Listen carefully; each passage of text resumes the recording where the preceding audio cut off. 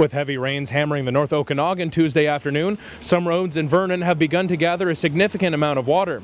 The water appears to be over ankle deep in terms of depth in some places, and vehicles are making their way through the pooling water.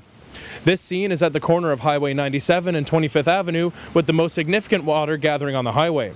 25th Avenue has some water sticking around near the intersection, but it isn't as deep.